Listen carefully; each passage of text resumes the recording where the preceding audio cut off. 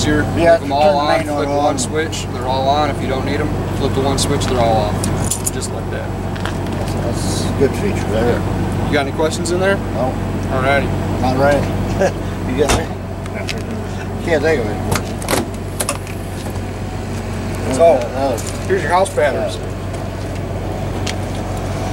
Now, going back to that manual disconnect like we had on the chassis, yeah, we got the same one for the house. Okay. Right here. And you just park it for a while while you turn that If you guys are going to put this in storage, not use it for an extended period of time, flip both of these. It's going to disconnect all your batteries from the coach so they're not dead when you go to use it again.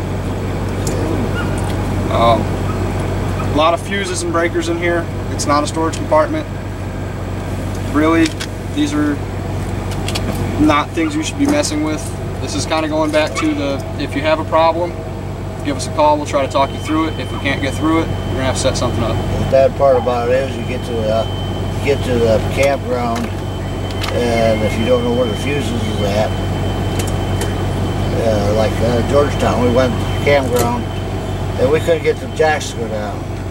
You were telling me about that. I had all kinds of guys trying to help me, and we called. One guy had an iPhone, and he called, and everything we done that Forest River suggested we do to get the things to work, it didn't work. Yeah. And it come, I brought it over here, and the guy come out here, pulled the fuse off, and I didn't even know where it was at.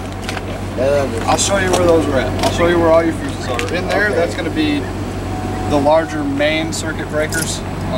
Those should never trip unless, going back to like that surge guard, if you were plugged in and you had something, you know, lightning struck, or you had it's like a brownout or over voltage, it could, if you didn't have one of those surge guards put in, I've seen this happen, it could go into your 12-volt system and start blowing a lot of stuff.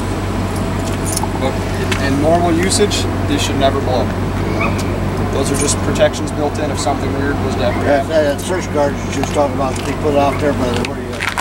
Yeah, like the surge guards we have. Yeah, the surge guards we have here, they're going to plug into your post first. Okay. You know where your outlet is. Just killed the Jenny. Killed the generator.